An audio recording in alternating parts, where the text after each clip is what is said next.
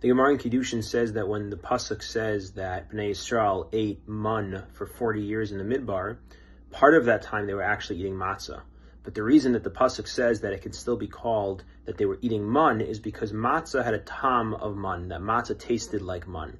So in some way, the matzah was eating matzah is also, in a sense, an experience of eating the mun, and in some way the taste resembles each other. So what does this mean? So we know that the mun had a taste of essentially nothing. And the taste that the mun had, as is well known, is the taste that a person imagined.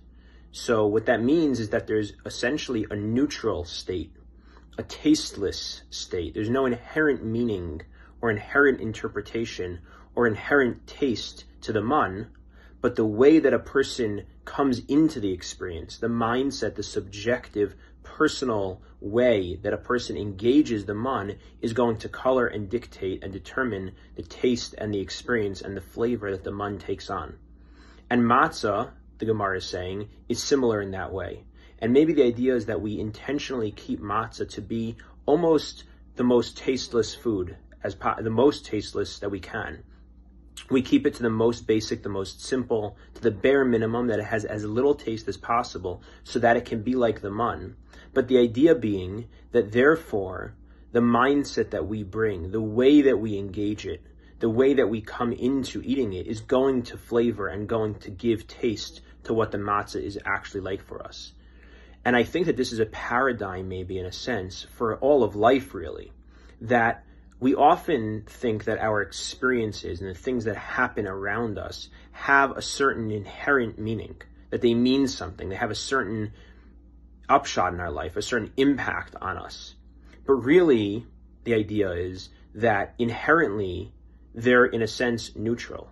The question is, what's the mindset that a person comes into the experience with? How do you engage it? How do you interpret it? What's the subjective flavoring that you bring into that experience? And that's what the mun was, and maybe that's what the matzah is, and maybe that represents a paradigm of our lives, and maybe that's really, in a sense, what emunah is, and why the matzah is referred to as the food or the bread of emunah. Because emunah means that my mindset is going to dictate how I experience this, and that the essence of what's taking place is something that's actually undetermined. It exists in a fluid state. Things don't have a fixed or set meaning, but the way that it has meaning is dictated by the subjective experience that we bring to the table. We create what the meaning is of the different things in our lives. And maybe that's the lesson while we're eating the matzah. We taste the simplicity of it. We taste the basic tastelessness of it. And we bring through our personal intention, personal consciousness, our personal relationship with the mitzvah that we're doing creates the entirety of what the meaning of the experience is. And that serves as a paradigm and a guide for how to engage and encounter and experience all the different aspects of our lives.